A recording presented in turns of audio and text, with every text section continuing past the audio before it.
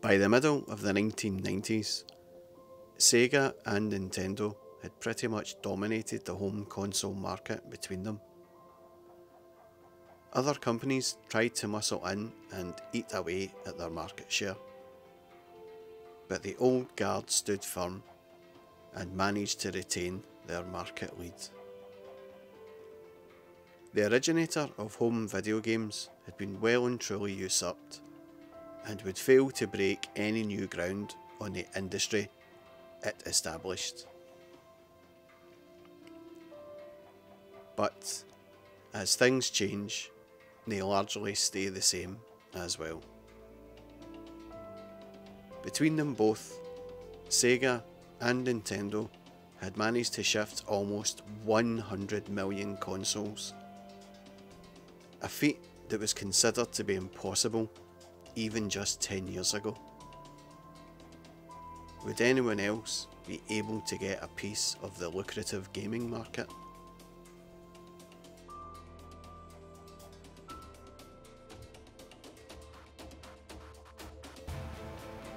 A new challenger would step up and begin to lay siege to the two powerhouses of home video games. It would establish itself as a credible alternative to the competition, and eventually take its place as the market leader. It would shift the focus away from conventional 2D sprite-based gaming, and established brands would reinvent themselves in a new 3D based world full of texture mapped polygons, and revive the fortunes of older, forgotten classics.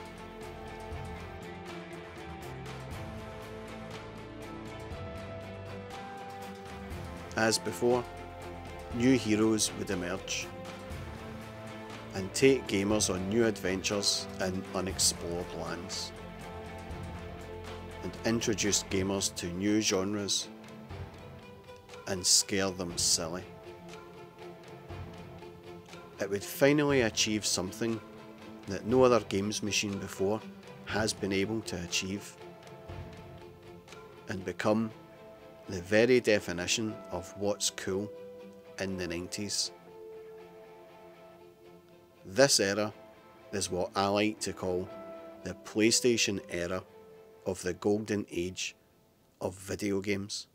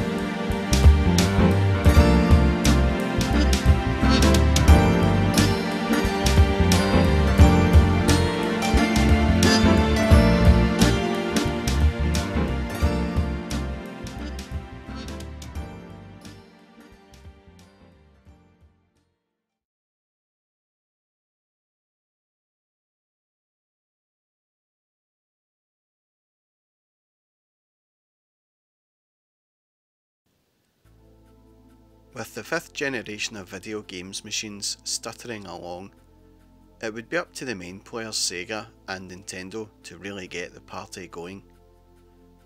With nothing else worth reporting on the Jaguar, 3DO or Ultra 64, the press spent the first few months of 1995 following the birth pangs of the PlayStation and Sega Saturn.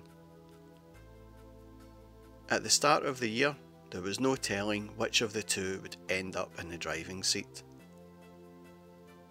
There was very little software available to base a decision on, and all the information that was available was that Sega Saturn had Virtua Fighter, and the PlayStation had a fancier but less cool 3D beat-em-up called Toshinden. The next major releases were both driving games: Daytona USA on the Sega Saturn and Ridge Racer on the Sony PlayStation.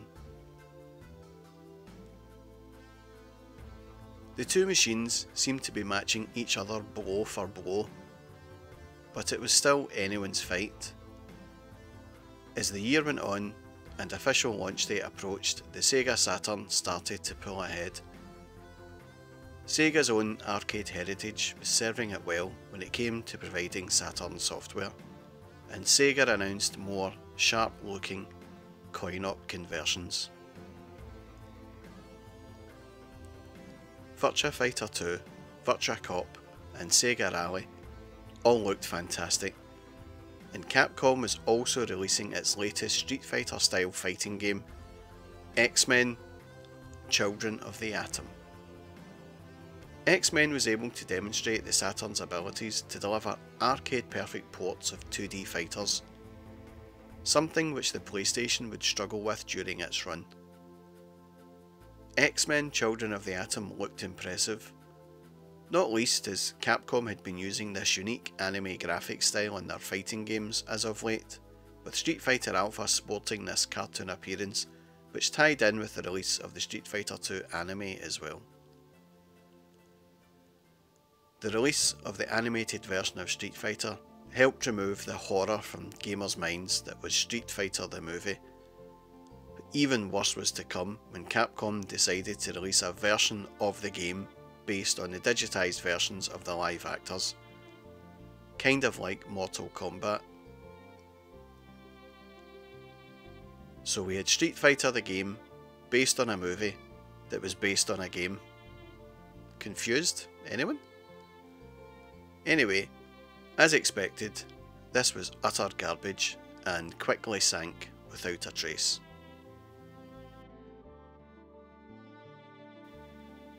Meanwhile, the PlayStation looked distinctly underfed as far as good games went. Apart from Toshinden and Ridge Racer and another 3D beat-em-up from Namco called Tekken, there were only a couple of old arcade conversions, Cyber Sled and the Raiden Project, neither of which were remotely spectacular. Sega of Japan, keen to keep a hold of the lead in terms of sales and market share, hurriedly pushed through the release of the Sega Saturn in the USA and Europe. In the States, the Sega Saturn was penciled in for a release date of September the 2nd, which would cause a promotion called Saturn Day. Oh, for goodness sake. But at the first ever E3 Expo in Los Angeles on May the 11th, 1995, the Sega CEO Tom Kalinske gave a keynote presentation in which he revealed the Saturn's release price of $399 and described the features of the console. Kalinske also revealed that, due to high consumer demand, Sega had already shipped 30,000 Saturns to Toys R Us, Babbage's, Electronics Boutique and Software etc. for immediate release. This announcement upset retailers who were not informed of the surprise release, including Best Buy and Walmart. KB Toys responded by dropping Sega from its lineup completely. This hurried and unexpected launch in the States also meant that third-party developers who were working on games for release day, were not ready. The only titles available were in-house developed games by Sega. The move to release early was to gain an advantage over Sony, but in reality, any early Saturn adopters had no real choice of new games until September, which was when the US release of the PlayStation was due to take place. In the UK, Sega launched the Saturn officially on July 8, celebrating the event by projecting a huge Saturn advertisement onto the walls of the Houses of Parliament in London. The launch games were Virtua Fighter, Daytona USA, and an unusual 3D blaster called Panzer Dragoon. The following month, Sega gave the Shinobi character the 32-bit treatment, although all they did was use digitised graphics and slow down the gameplay. There was no evidence of any next-gen stuff there at all. Still, it was a great machine with great software and a too great price. £400 was a bit too steep for many players' liking, and no matter how great the machine, most people have better things to do in the height of summer. But not me. I bought this machine on release day. I have to be honest, this was probably my first mistake I made in choosing a games machine, as I had seen this and the PlayStation on display at my import store, and when comparing the two of them, I thought the Saturn looked like the safer bet, due to its library of arcade games. I even remember my mate asking me just before Christmas '94 which one I would go for, and I responded with this: what does Sony know about video games? I think the PlayStation will end up like the 3DO and be a flop. But within 2 months of buying a Saturn, I decided I would buy a PlayStation as well when Sony finally get around to releasing it. What do I know about video games anyway? The Saturn looked even more overpriced when Sony launched the official PlayStation in September, priced at only £300. It wasn't as if the low price was making up for some kind of deficiency either. Suddenly the PlayStation seemed to have acquired a wide selection of excellent games, with plenty more to come. Chief among them were 2 race games from Psygnosis, Destruction Derby and Wipeout. Wipeout, with its incredible futuristic graphics and music by well-known acts currently signed to the Sony record label, was quickly identified as the best game on the machine, and it was reported that shortly after its launch, a copy of the game was being bought with every new PlayStation sold. Over the first few months of its official UK existence, the PlayStation was outselling the Saturn by approximately 7-1. Sega hurriedly dropped the price of the Saturn to £329, then by Christmas to £299. It was still a potent machine though, and many pundits still fancied it over the PlayStation, purely on the strength of its forthcoming range of cool coin-op conversions.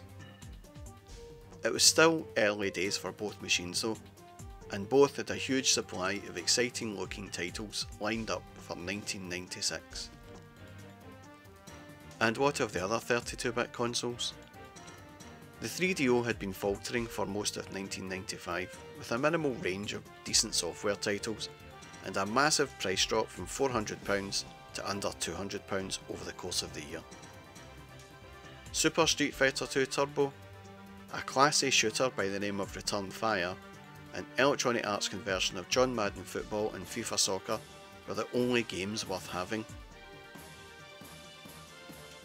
At the start of the year, unhappy 3DO owners must have been cheered by news that the 3DO company were already developing its next machine, which would be available as a complete unit or as an upgrade. Bulldog, or M2 as it came to be known, was a 64-bit specification which 3DO claimed would beat every other home game system, including Nintendo's Ultra 64, with its almighty graphics engine, capable of enormous polygon rendering power, as well as all sorts of sophisticated 3D and colour palette effects. By the end of the year, things did not seem so certain, as the 3DO company had sold the M2 specification exclusively to Matsushita Electrical Industries, leaving itself free to develop software rather than hardware. Having paid an estimated $100 million for it, there was no danger of Matsushita shelving it, but details were very scarce on when the system may appear. The future of Atari's Jaguar looked even less certain than the 3DO's. More than a year on from its launch, and it still only had 2 worthwhile games in its catalogue, and of those, only Doom was capable of mass appeal. Tempest 2000 was a game for arcade nostalgics and video game purists. Aliens vs Predator had turned out to be all atmosphere and not enough action. And Rayman was merely a pretty platform game with subsonic action. New releases were announced, but rehashes of ancient arcade games such as Defender 2000 and Breakout 2000 were not going to do it for Atari, when Sega had Sega Rally and Sony had Tekken and Ridge Racer. The promised Jaguar CD drive did not arrive, and neither did the VR helmet. By Christmas, the Jag was in a sorry state and was going for a mere £159. The wild rumours of Nintendo canning the Ultra 64 because it would be too expensive to produce were quashed when the machine was finally given its first airing at the November Shoshinaki show in Japan. Nintendo gave the trade attendees hands-on experience of the new Ultra 64, thus proving that yes, it did exist, and yes, it was certainly the most powerful games system available. The preview also confirmed that Nintendo did intend to stick to using cartridges instead of CDs, although there was much talk of an add-on bulky drive which would use special 150meg magnetic discs. Though most of the software was only visible on showreel videos, all of the games had a screen presence there was beyond anything that had been seen before. Clearly, the collaboration between Nintendo and Silicon Graphics to produce the Ultra 64's graphics hardware was paying off, and it was clear the console players would have some spectacular 3D games to look forward to, including Ultra 64 versions of some of the best loved SNES games, Pilot Wings 64, Super Mario Kart 64, Legend of Zelda 64, and best of all, Mario 64. Nintendo also announced that work on the SNES version of the long-awaited Star Fox 2 had been cancelled in favour of Star Fox 64, which was again being produced by Argonaut Software in the UK. All looked mouth-wateringly good stuff, and Nintendo UK cleverly followed the excited magazine reports with full-page adverts showing a picture of the Ultra 64 and advising potential PlayStation and Saturn buyers that they should wait for it. The European release date at the end of 1996 was mentioned, but would it be met? The potential upgraders were definitely getting itchy feet. After all, with programmers like Argonaut Software trading in their SNES development kits for Ultra 64 models, did this mean that the old 16-bit machines were finished? The Mega Drive was definitely losing its momentum, and Mega Drive players only had a handful of good new games to choose from during 1995. Sega's Big Christmas Game, a platformer based on a hit movie Toy Story, sold well but did not have anything new apart from pre-rendered character graphics, which was what Nintendo had given Donkey Kong Country the year before. there was talk of Sega releasing an all-in-one Mega Drive and 32X system called Neptune in September. But apart from an excellent conversion of Virtua Fighter, the 32X had not really contributed anything to the gaming world. By Christmas, both the 32X and the Mega CD were selling at £99 a piece. The flow of SNES games also slowed down over 1995, but the machine still had some action in it. Konami's International Superstar Soccer Deluxe was hailed as one of the best football games the world had ever seen, and Rare had the sequel to Donkey Kong Country, Diddy Kong's Quest, as well as a conversion of the Ultra 64 based arcade fighting game Killer Instinct. A small company called DMA Design, based in Dundee, came up with a novel racing game called Uniracer. This was a game that showed that the SNES could match Sonic's fast-paced gameplay. Unfortunately, Disney Pixar also seen the game and sued DMA for copying the unicycle design from their 1987 short film Red's Dream. Nintendo agreed to pull the plug on Uniracer, and the initial production run of only 300,000 was the only release of the game, making this game pretty collectible these days.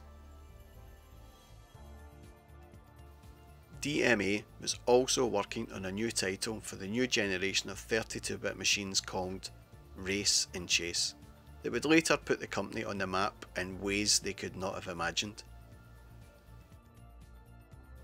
Nintendo themselves had Yoshi's Island, the latest Super Mario platform game which ably lived up to its prestigious pedigree, and there was a startling conversion of Doom which used the Super FX chip to recreate a game that had needed several £100 worth of PC hardware the year before.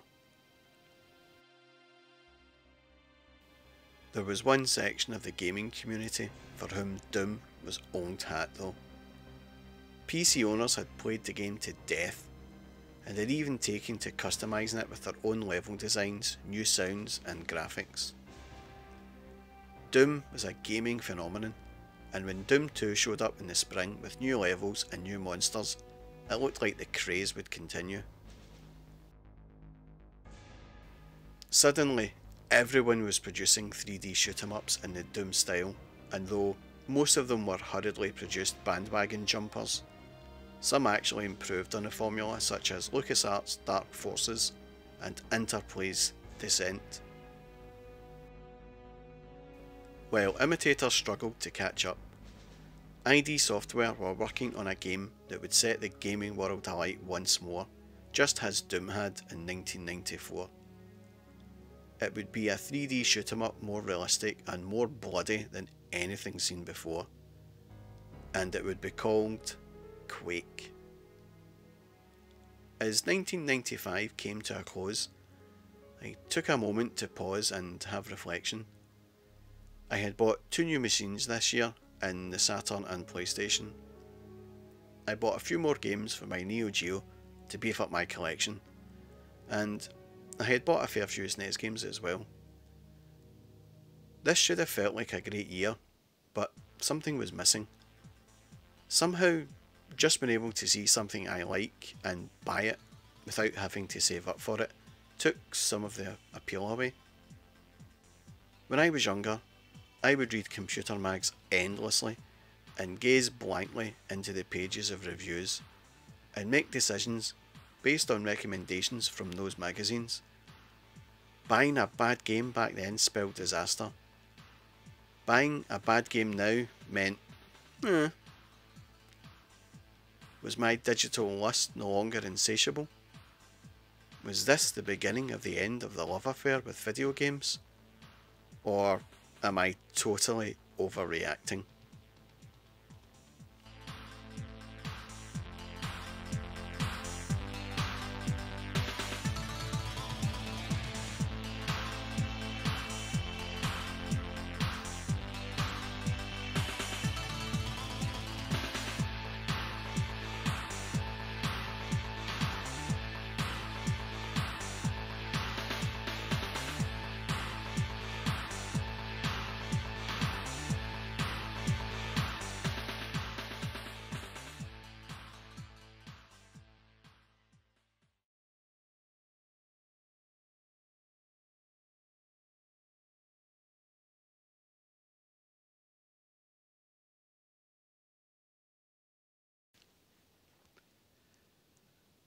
A lot has changed in the last 13 years or so in the world of video games. Video games have progressed from this to this, and from this to this. It was also hard to believe that it was only 13 years ago that everyone was hooked on machines that could only display a handful of colours on screen, provide a series of beeps and boops and pass that off as a soundtrack. And it was even harder to believe that people actually thought Space Invaders and Pac-Man were both pretty good games.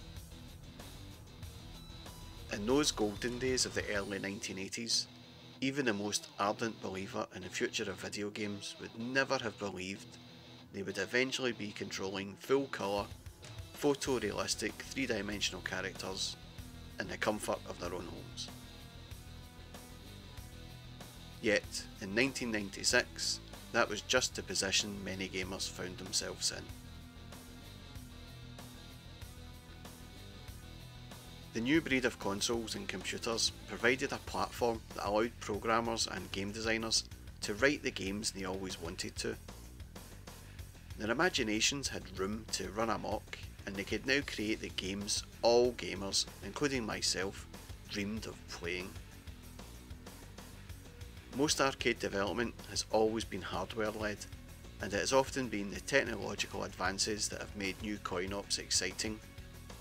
Why else would anyone have played Space Harrier if not to see the fantastic graphics and ride the hydraulic chair? Now that console hardware could do almost anything a dedicated coin-op could, the emphasis had to be shifted back towards improving arcade software. Sega got to work with releasing innovative games that could really only be played in an arcade. Sega Bass Fishing was a strange fishing game that, instead of joysticks, you actually used a fishing rod and reel to catch and tease the fish into your boat. Sega's AM2 development team had refined the creation of beat-em-ups to a fine art, and it was widely thought that things cannot get much better than Virtua Fighter 3, with its finely rendered characters and the vast array of techniques that players had to master. Still, the development of fighting games continued. Capcom, the company who revived the whole genre with Street Fighter 2, released a unique fighting game called Red Earth. Red Earth was the first game to be released on Capcom's all-new hardware, and the CPS3 board featured two different game modes: a single-player quest mode and a two-player versus mode.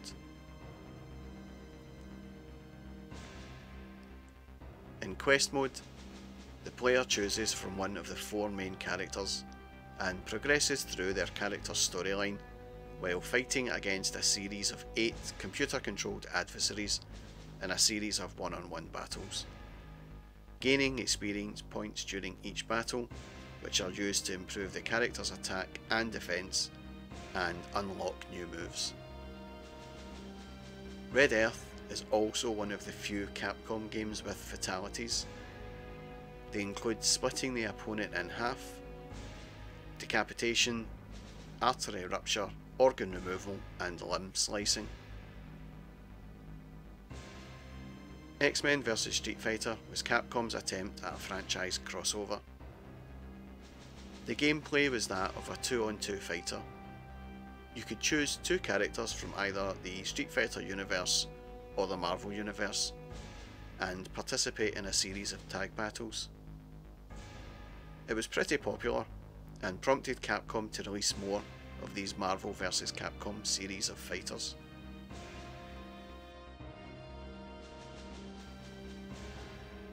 Capcom were also busy preparing the proper sequel to Street Fighter 2. Street Fighter 3 would have more characters and more moves than ever before. The question was, would it be just as successful as its predecessor?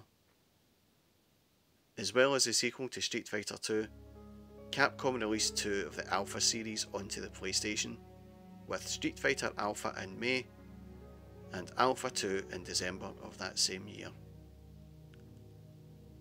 Both games sported an accurate portrayal of the anime-style graphics and excellent gameplay,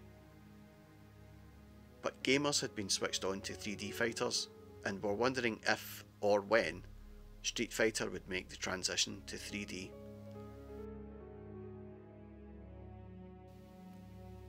Meanwhile, Namco's Tekken team busied themselves creating Tekken 3, which they claimed would be better than Virtua Fighter 3.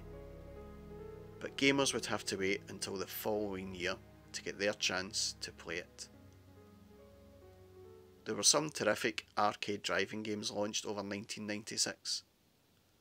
Sega's Manx TT and Namco's Rave Racer among them, but some of the best racers appeared on consoles. Sega Saturn owners had Sega Rally. PlayStation owners got an even better deal when Psygnosis released Formula 1. Not only was it the best console driving game, it was the biggest selling CD title up to this point, and that during its first weekend on sale in the UK, 30,000 copies were snapped up by race-hungry punters. Formula 1 was regarded as the best racing game on any home system, though PC owners might have argued that Microprose's Formula 1 Grand Prix 2 put up some pretty stiff opposition. Though either of these could be regarded as the all-time king of racing games, the title of coolest racing game ever made had to go to another Psygnosis title. Wipeout 2097 was a dream sequence in racing game form. Its hyper-real visuals and awesome special effects seduced the eyes, while the ambient soundtracks seemed to act on the subconscious mind until the player's autonomic nervous system became synchronized to the pulsing of the bass line. Oh yeah.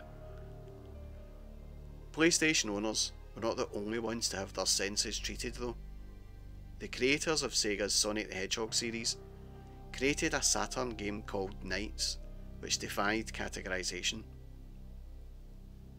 It was a soaring trip through a surreal and beautiful 3D landscape where artificial life forms lived and died, and if you didn't bother them, made up songs. It was so different from anything else that Sega had to come up with a new control pad just so Saturn owners could play it properly. Knights, a unique video gaming experience.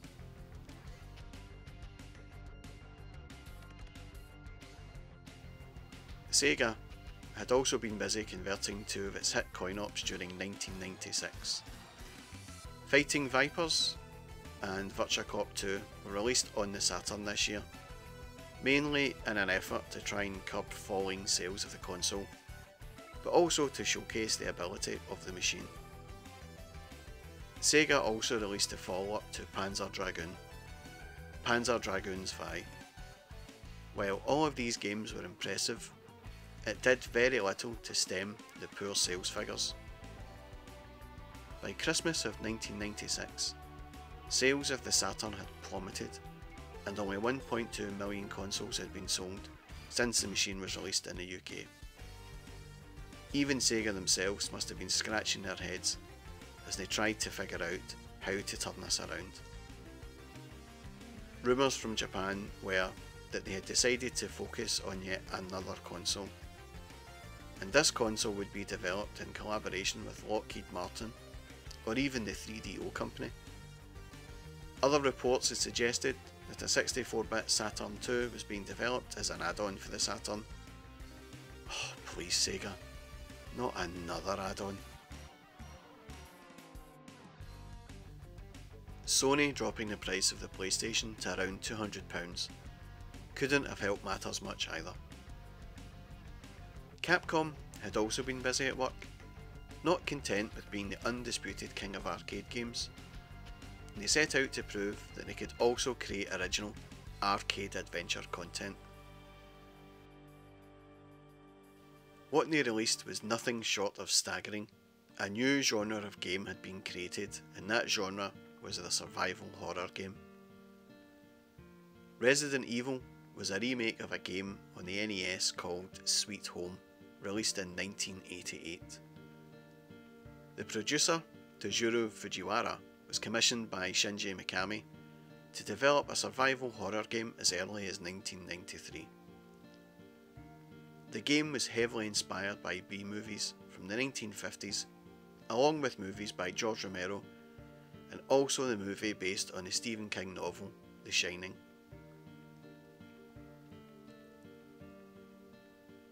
When the game was released, everyone was impressed, and also terrified. Capcom had managed to create a properly scary game. The chilling atmosphere was achieved by using pre-rendered backgrounds, which is why the game had fixed camera angles, along with subtle music and jump out of the seat sound effects. The game was a critical and commercial success and found its way onto almost every format available at the time, and cemented Capcom's legacy as being one of the greatest names in video game history.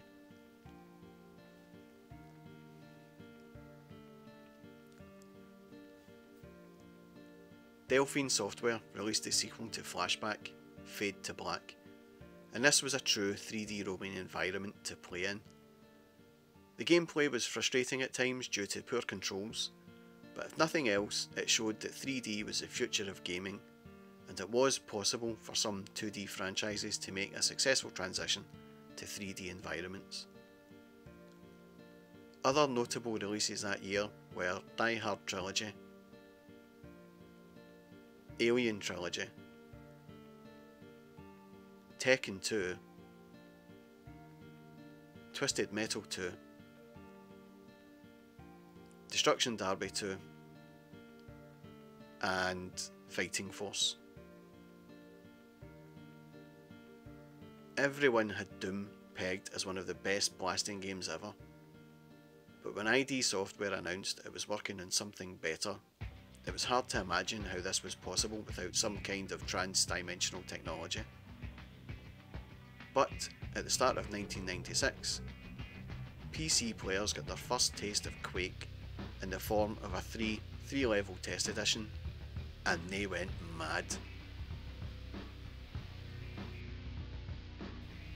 Unlike Doom, Quake was a fully three-dimensional game, with three-dimensional characters roaming the three-dimensional dungeons and carrying big three-dimensional weapons.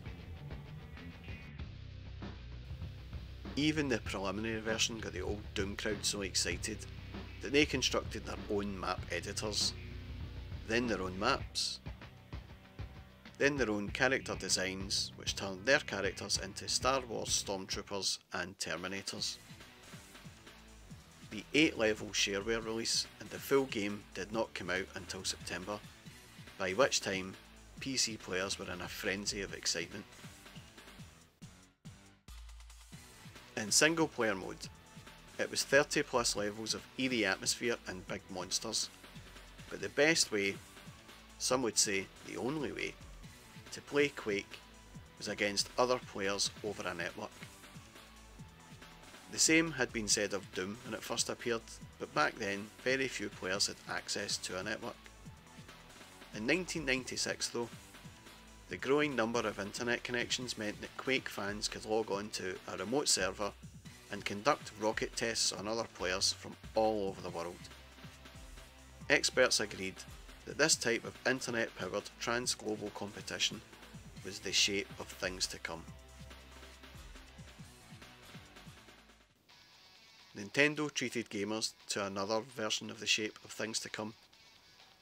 When the Nintendo 64 finally appeared in June, it was revealed as a staggeringly powerful machine that lived up to everyone's expectations, and no game demonstrated that better than Super Mario 64. A Mario game has always been something to celebrate. In their day, they have each been called the best game ever. But Super Mario 64 was beyond anything that fans had ever dreamed of. Mario was no longer a picture of a chubby guy in dungarees toddling around your TV screen. This time, he looked so real that you felt you could almost reach into the screen, pull him out, and he'd be standing in the palm of your hand, grinning and blinking and scratching his moustache. The landscape Mario could explore was more than a bunch of obstacles placed side by side on a scrolling level. The player could take him anywhere in a three-dimensional world, up the hills, into secret caves, and down to a submerged shipwreck. This was like no game ever seen anywhere, and reviewers were forced to blow the dust off the Brook of Forbidden Words, and as one, they dubbed Super Mario 64 the best game ever. Another worthy contender for the crown of best game ever was Core Design's Tomb Raider. Like Resident Evil, this game had a long development cycle. The game itself featured a female protagonist, which seemed to tie in with the craze for girl power the Spice Girls would become responsible for creating.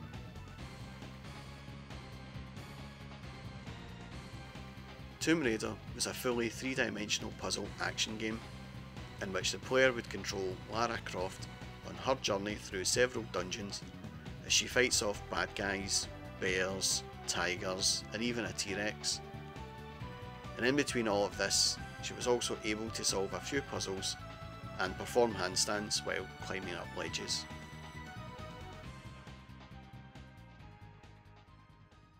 The game was very well received, even if the gameplay was a little simplistic, and Lara Croft became something of a gaming icon.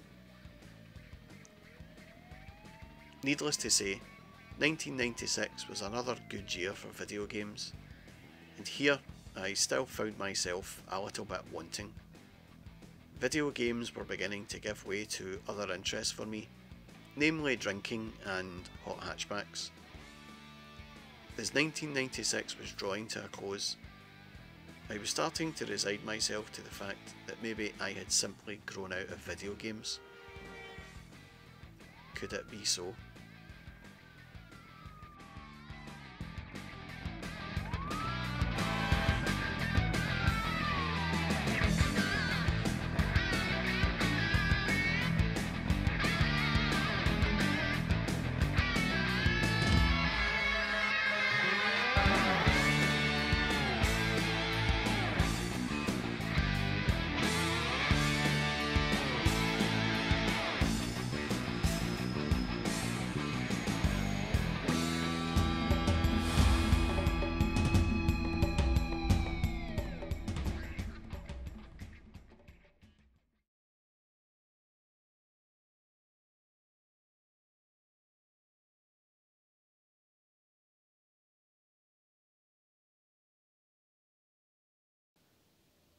Many changes had taken place in the video games world since I got hooked in the early 1980s.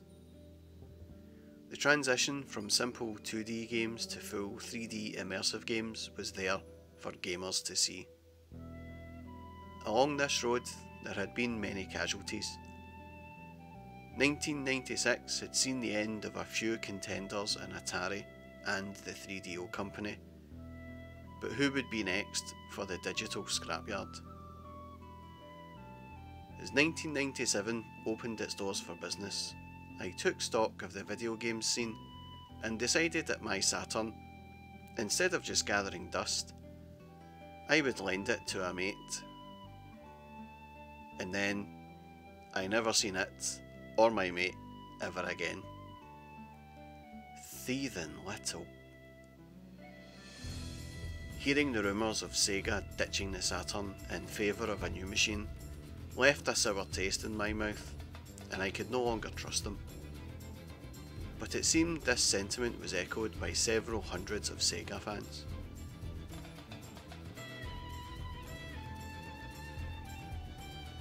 As 1997 drew on, the Saturn sales figures made for some grim reading, and it was becoming clear that Sega had put up a good fight, but ultimately it lost. This was not down to one simple error, no, far from it. Some people cite the reason for the death of the Saturn as being the early release to ship date, which caught a lot of developers off guard. But That would have meant that Sega knew they were going to fail. Nah. Some people even suggest the rift within Sega themselves, reminiscent of the rifts in Atari in the 80s. Japan and America Sega chiefs could not agree on the direction of the Saturn. Japan was more concerned about the threat from Atari with the Jaguar, and so decided to give backing to the 32X for the Mega Drive, which was a massive flop. But if history has taught us anything, it's this. Nobody who takes shortcuts survives in this cutthroat business. In my opinion, Sega's real downfall came from their reliance on arcade games to help boost sales of their current home machine. They failed to see the change in market trends for more involved and adult-orientated gaming. Games were now no longer a mere 20-minute plaything. Gamers wanted to explore 3D worlds and be invested in games. The technology had evolved so much that it was now possible to control characters in a full three-dimensional environment, and that itself would lead to new directions in where to go in the gaming community. Nintendo realised this, and when they made the decision to make Super Mario 64 a full 3D experience, it showed that there could still be life in the old 2D ideas, but with a fresh 3D approach. I had not intended to buy a Nintendo 64, but a mate of mine who had the rich parents, he had one. But this time, the fiscal advantage he once had over me had been wiped out. I decided to buy a Nintendo 64 in January of 1997 with my bonus or profit share as it was called. And to rub salt in the wounds, I asked my mate if he wanted to tag along.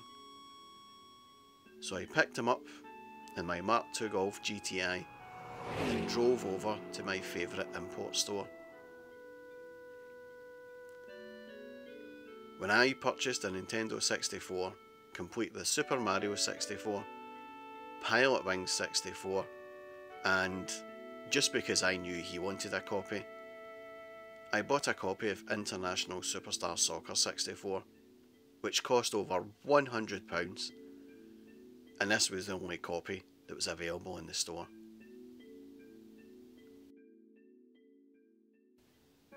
As the months went on, and just because I could, I bought loads of games for the N64. Super Mario Kart 64, which was an updated version of the now SNES Classic.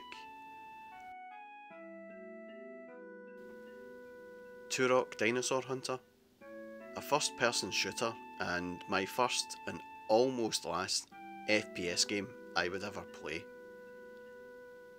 GoldenEye 007, a first-person game with an interesting party mode where up to 4 players could play against each other on the same TV, using the same console and on the same couch. This, however, was my last ever FPS game. And Star Fox 64, again, another follow-up to a Super NES classic. I had never really wanted a Nintendo 64, or I never really gave it much thought until I had some money burning a hole in my pocket. And even though I was buying games for it, I was not really playing it much, which again started to make me think that I was really starting to lose interest in video games.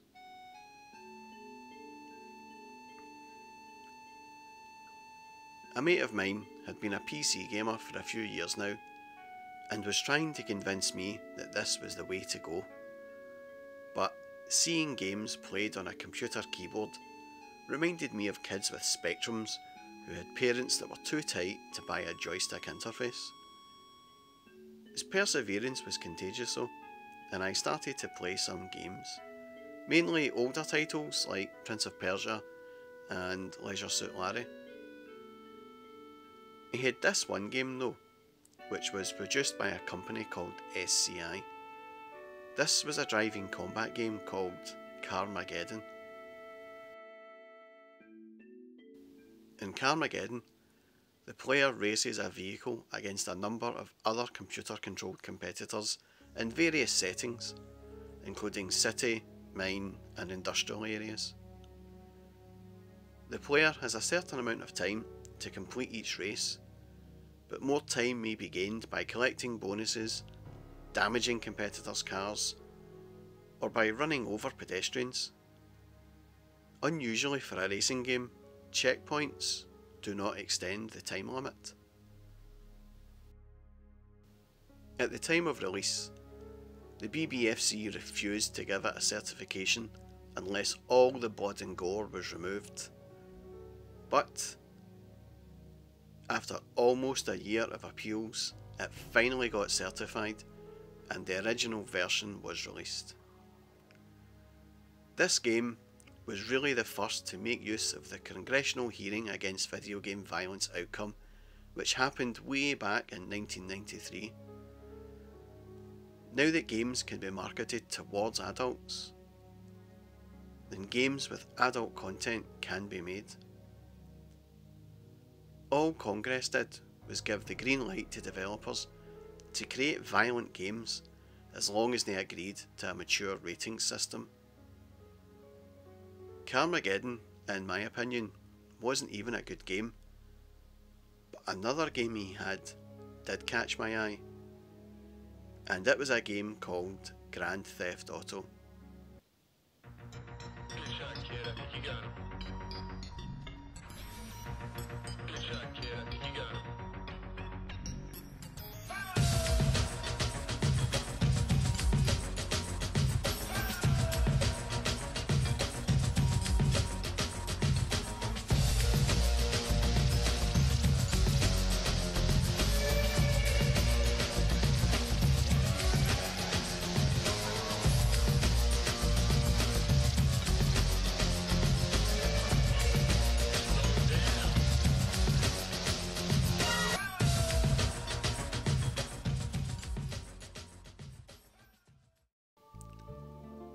GTA was programmed by DMA Design in Dundee, the same people who made Lemmings and Uniracer.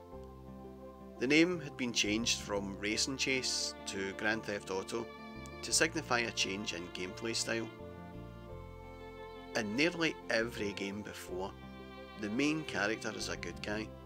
Some had attitudes like Duke Nukem, but no game up to this point allowed you to take control of a character who was meant to be a villain.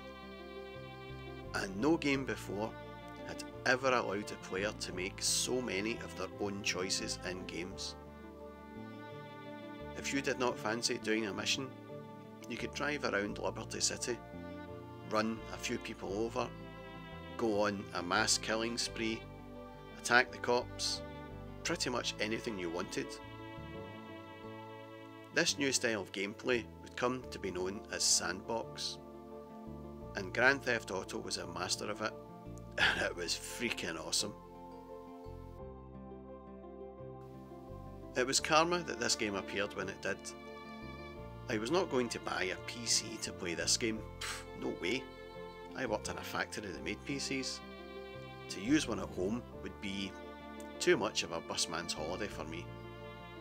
But I was heartened when news filtered through magazines that it would be making its way to the PlayStation in 1998. Finally, a reason not to give up gaming just yet.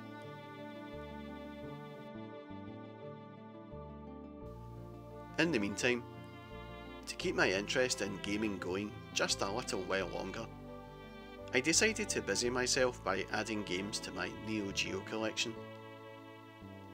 A small video game shop next to Central Station seemed to have a lot of used games in stock, and all for £40 or under.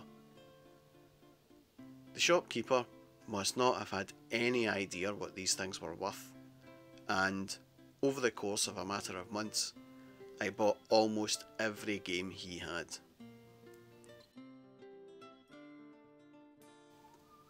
Sony made sure that their position in the marketplace was not going to be overthrown by the UK release of the Nintendo 64, and made sure they had a lot of great games out during this year.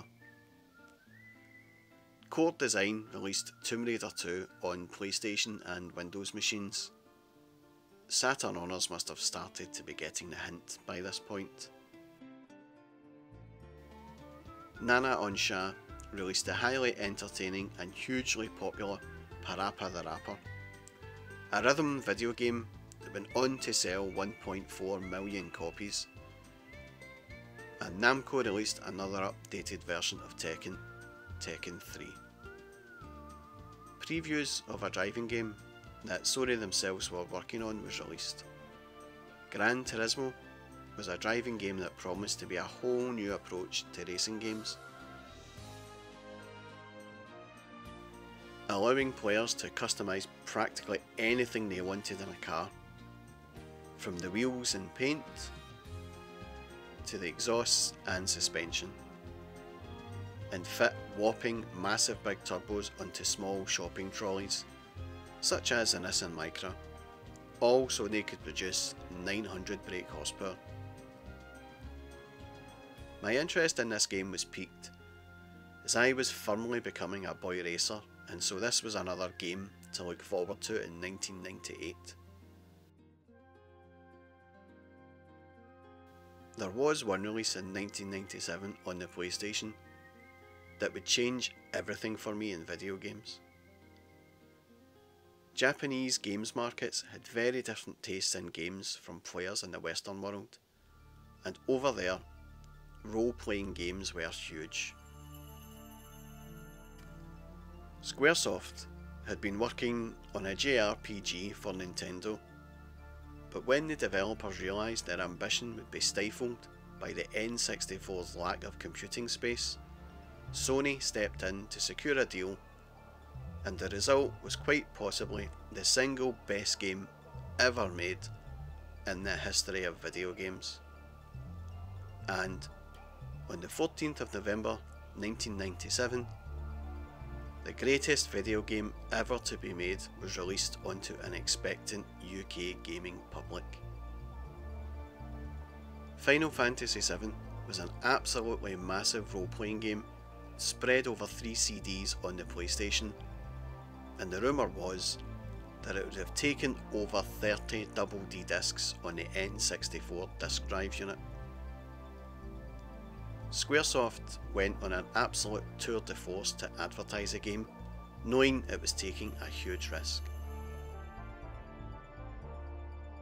Magazines ran double-paged adverts showing screenshots of the game, which did not look terribly impressive, and on TV, the adverts showed off the low-resolution cutscenes to very little fare, but the UK gaming public went crazy for this game. I must admit, when I bought my copy of the game, it was on a special deal. Buy one game, get the cheaper one half price. So Final Fantasy cost me £20, and I can't even remember what the other game was, because it simply did not get a look in. From the moment I plugged it into my PlayStation, I was gripped.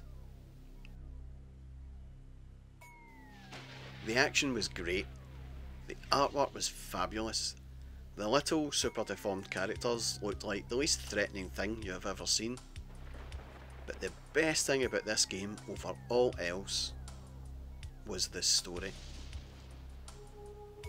It starts off slowly, but like any good story, it pulled in the player little by little, till you get to the early morning and you keep saying, just another 5 minutes till I see what happens next. Before you know it, 2 hours have passed. I once played this game for about 10 hours without saving, which was a mistake as 2 of my mates had turned up and distracted me, and I died. Normally, I would have been very annoyed, but with Final Fantasy VII, I just could not get enough, and replaying 10 hours of gameplay was worth it. Each time you play, the battles are different, or you find some hidden elixir you missed the first time around. This was also my first real experience of a JRPG, and thankfully the game had this amazingly easy magic power-up system and control method.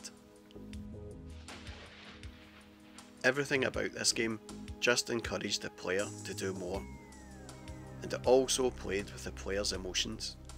So here is a spoiler alert. When Aeris gets killed by Sephiroth at the end of disc 1, I was fuming because I had spent a long time building up her abilities. But I was also sad, as the characters were also likeable. The scene in the Golden Saucer, where Cloud takes Aeris, then Tifa out on a date, was one of the all-time best scenes in video games. The humour between the characters was great as well, and Sephiroth was a villain to rival even Darth Vader.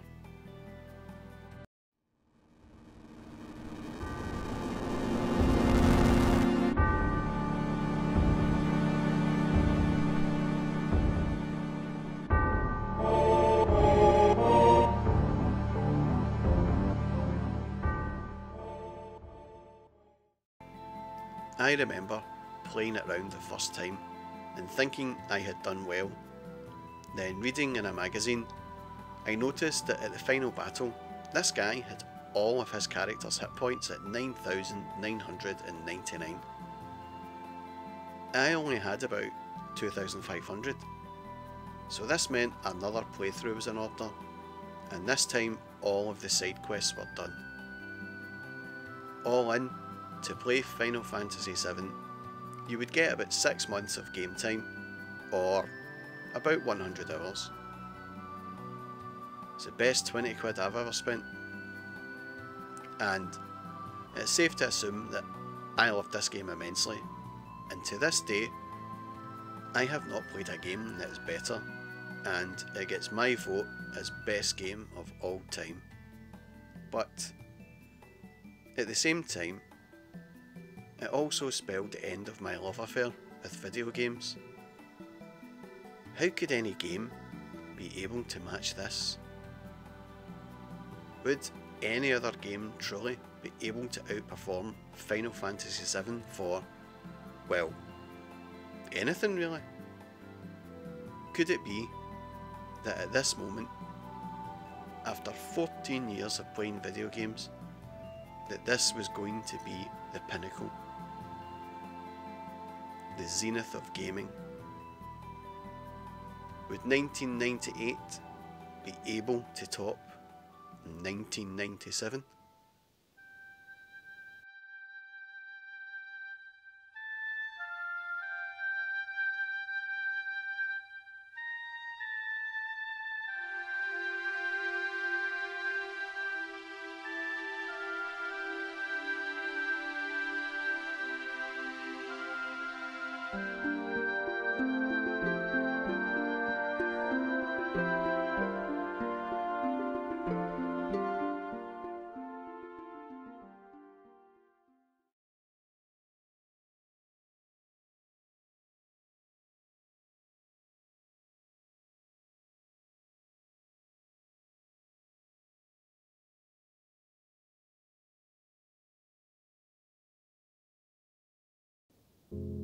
I know what you're thinking here. What's happened to the last 23 years? Well, that is a question I often ask myself. A lot had happened in video games in those 23 years, except that it didn't. Hardware-wise, Sega tried to revive their fortunes by releasing the Dreamcast, which was a fantastically powerful machine, but it just didn't have enough to stop the momentum of Sony and the PlayStation. Sony released the PlayStation 2, which would go on to become the highest selling games machine of all time. And that was followed by the PS3, then the PS4, and now it's the turn of the PS5.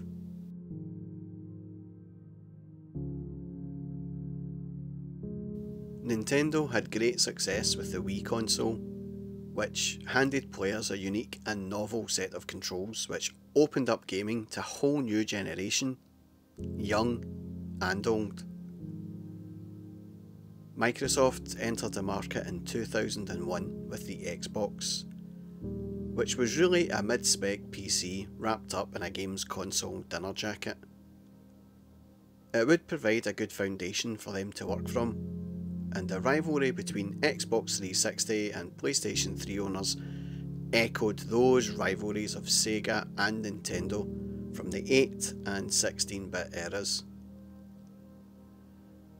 And what about the games? Sure, there'd been many a great game, and also some great franchises. Konami gave the world the amazing Metal Gear Solid, a game developed by Hideo Kojima. This series was a game remembered more for its Hollywood production values and lengthy cutscenes that kept the player up to speed with the story.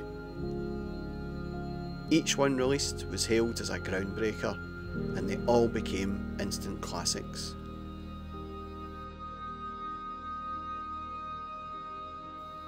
Capcom continued the survival horror theme with yet more Resident Evil games, but these became depressing after number 3 and seemed to provide more action than horror. But the franchises started to rediscover its roots with Resident Evil 7, and with Resident Evil 8, the series looks to be in safe but scary hands. Core Design also released follow-ups to Tomb Raider, but these ultimately suffered from overexposure, as the ambitious schedule from Eidos, which was to release one every year, is probably far too many.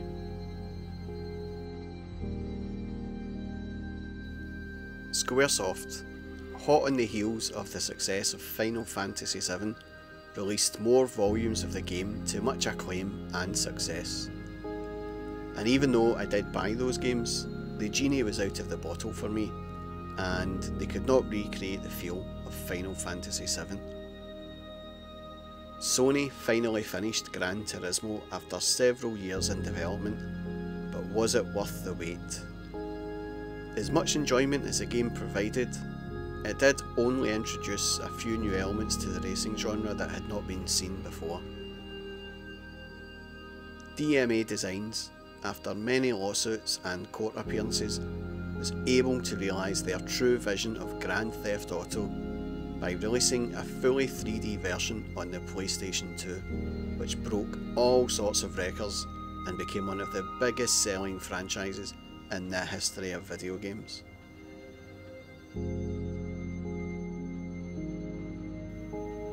Moving through the generations of consoles, Sony introduced the world to the God of War trilogy, and Microsoft gave us the Gears of War and Halo series, all of which were highly praised and all were excellent games in their own rights. When Sony released the PlayStation 3 after Microsoft released the Xbox 360, they had finally found some competition for marketplace. But with releases of great franchises such as Uncharted and the continuation of established franchises like Gran Turismo and Metal Gear Solid, they did eventually assert dominance over Microsoft, but not Nintendo. So what was the problem then?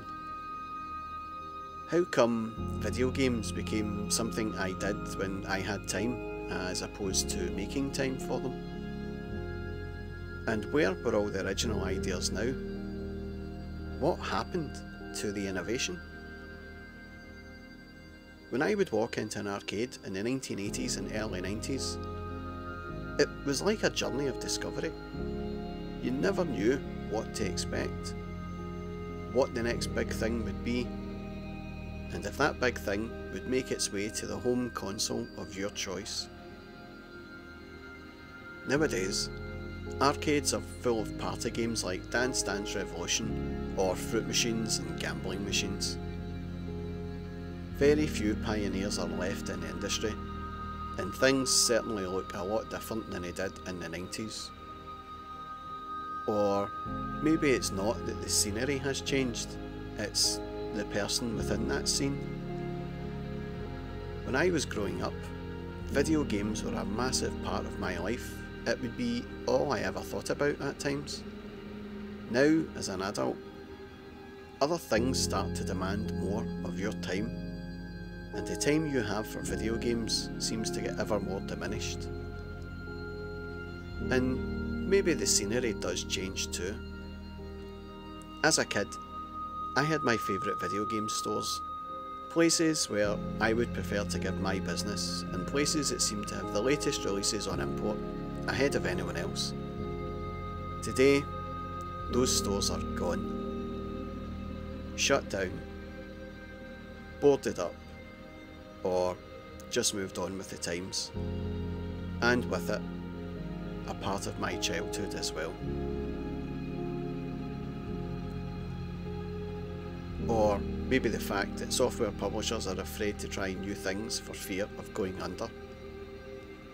In the 80s, an army of lone bedroom coders would be producing the big hits of the time. Games like Manic Miner and Jet Set Willy. These games made their creators a small fortune, and in the 90s, they disappeared. Fast forward 15 years, and now they are back, developing games for the mobile gaming sector. Games like Meat Boy and Super Meat Boy, developed over the course of 3 weeks by two guys barely 20 years old. These guys produced a game that would go on to sell over 1 million copies in its first 2 years, earn lots of awards, and go on to make them both very wealthy indeed. Not bad for 3 weeks' work. And it just goes to show that video games are a revolution, not an evolution. Trends and ideas keep spinning around. And what about the big software houses? Now software houses have a cast of hundreds, including coders, designers, artists, directors and actors.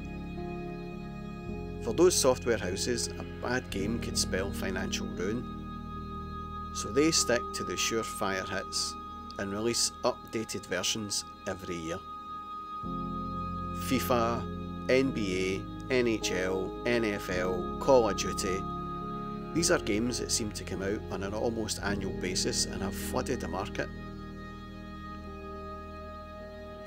This is a picture of every Call of Duty cover for the last 17 years.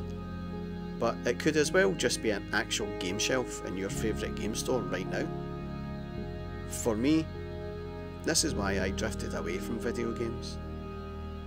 I still play video games, don't get me wrong, but now it's more of a hobby and less of a lifestyle. It was not until 2013 that a developer called Naughty Dog released a game that would later be referred to as the Citizen Kane of video games. The Last of Us was a game about a middle-aged man and a teenage girl who survived in a post-pandemic world, scavenging for food and whatever else they could find, on their way to a group of freedom fighters in Utah to deliver a cure for the disease. The game itself did not sound particularly amazing, but in story terms and emotion, this was very, very close to Final Fantasy VII.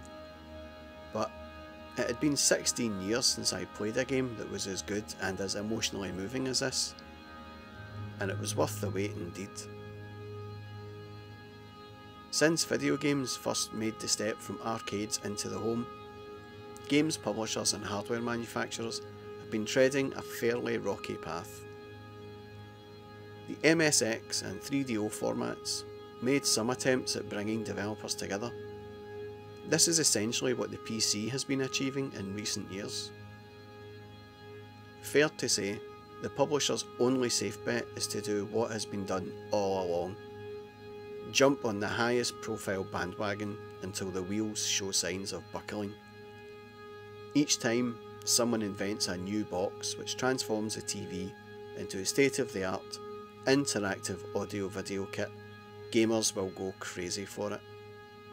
Everyone else will still want a piece of the action too, once it becomes established and affordable. At this moment in time, Sony have the PlayStation well placed in the UK as the undisputed king of video games. Microsoft's Xbox is keeping the action seekers enthralled. Nintendo are more than holding their own with the Switch, and right now it's fair to say that there is no sign of a single format happening. But so what? The world would be a pretty boring place if everybody listened to one style of music from one label. Without the situation where hardware manufacturers are able to say, "Now look what I can do better," we will have lost a major part of the excitement. The music analogy can be used another way too, in that a games machine boasting a classic game needs never become obsolete. Music streaming is a mass market, but the coolest tracks are often only available on vinyl.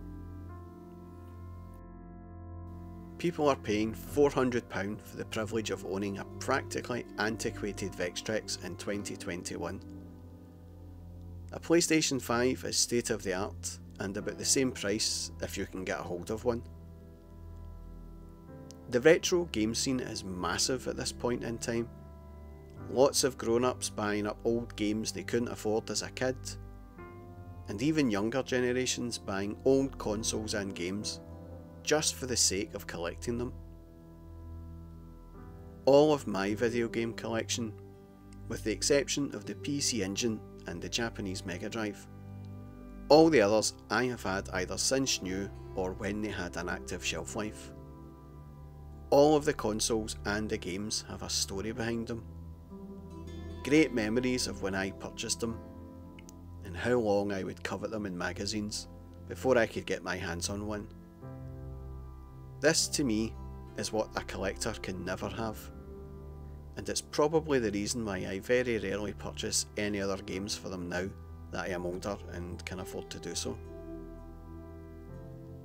But the retro game scene is crazy at this moment. Some games are changing hands for $1.1 million. Makes me appreciate even more of what I have in my collection, I suppose.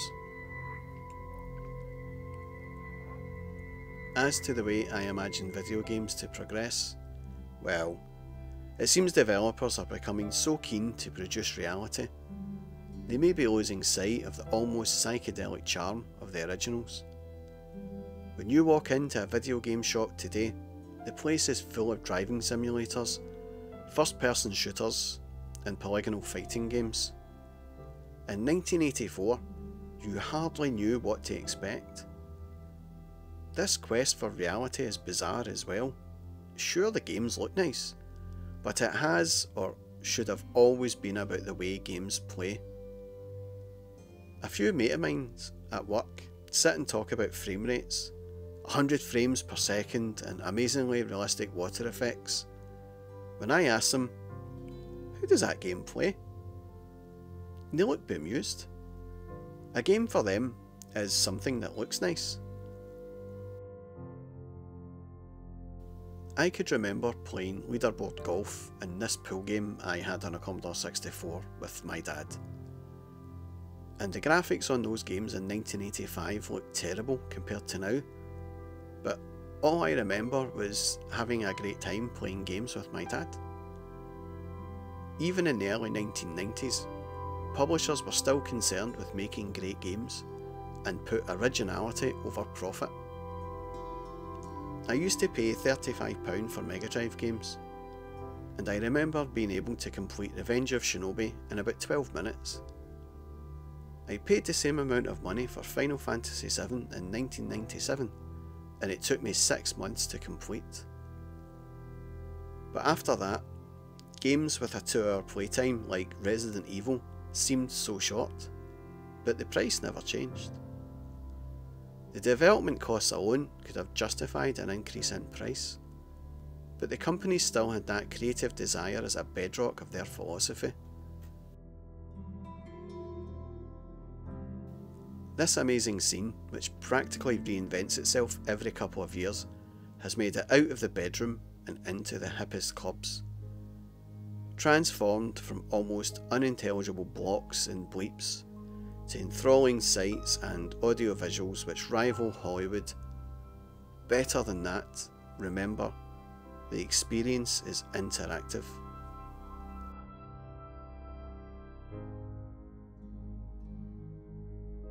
If the past 30 years have taught me anything, it's that the video games business never stands still, and in 10 years' time, or 5 years, or maybe even less, the games that we're playing now will look ridiculous antiques. Some gamers will be saying, okay, so it's old, but Resident Evil 8 is a classic, man. I still remember the day it came out. But most of us will have moved on to something immeasurably better. Right now, we can only wonder what that will be. But you can be sure that right now, there is someone sitting in an R&D lab somewhere in the world who is working on the game that everyone will be playing in a few years' time. Will it be Sony? Nintendo? Microsoft? Will it be a system that has not even come out yet? But we can be assured of one thing: it will be epic.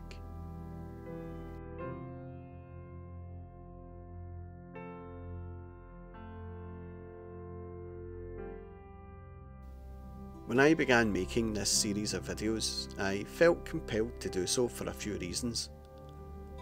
The main one being that the so-called millennials talk about games like Call of Duty, Battlefield and Halo as if these are really great games, and I felt sorry for them that the true golden age of video games had passed them by. But then I realised that the golden age of video games will be different for everybody, and that while I miss the excitement of walking into arcades and not knowing what to expect, someone else's video game nirvana is to have Call of Duty run at 200 frames per second on a graphics card that cost more than a mortgage repayment. It is different for each person, style and taste. I enjoyed recording my memories of video games. It brought back a lot of good times for me, especially the ones where my dad would play games with me on the Commodore 64 and lose intentionally so I would not throw a tantrum. These are the memories that somehow seem to sit in the back of my mind, but yet came flooding back when looking at old magazines from the era. It is especially hard for me to record them now, as my dad passed away in 2015, but creating this video has also helped me realise even more what a great dad he was, and I was truly blessed to have him in my life. So as the continue screen counts down to 0, and as I fumble in my pocket for a few more 10p's, it is time to apologise to anyone who may feel annoyed that I did not pay a mention to their favourite game or franchise, and also to say a big thank you to Sega, Nintendo, Capcom, Konami, Squaresoft, Naughty Dog, Santa Monica Studios and Electronic Arts for all the great games over the past 30 years or so. Special mention to Data East for giving me Midnight Resistance, and to Commodore for paving my way into the world of video games, and also for the Commodore 64. How could I have survived primary school without you? Thank you, Video Games World, for countless hours of enjoyment, and thank you, Video Games World, for the random access memories.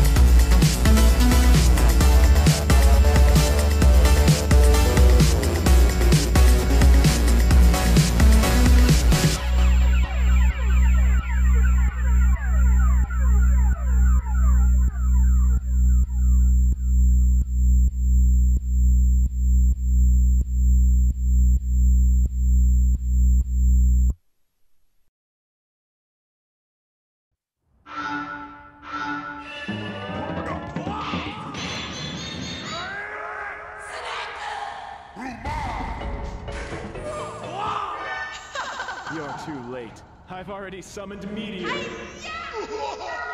Okay, let's go.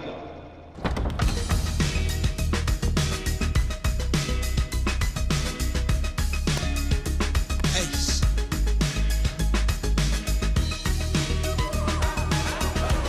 Master, I've never heard you so excited. Neo Muhammad!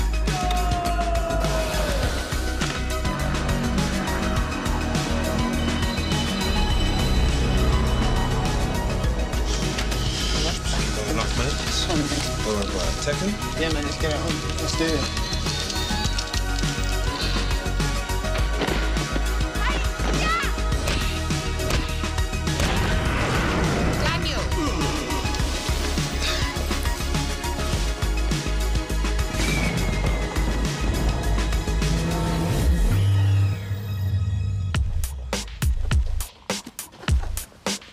How you doing? You alright? I'll catch you later. Cool. You idiot.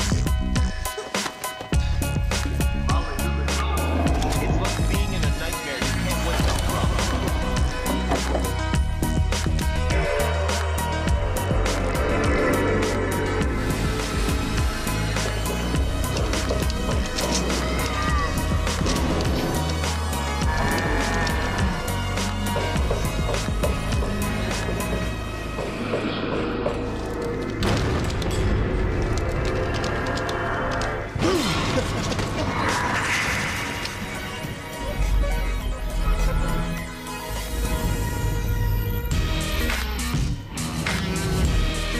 What, Dad? Alright, son.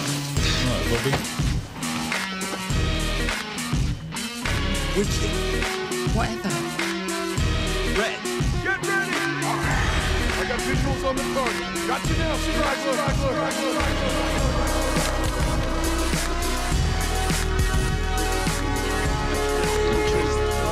Sit.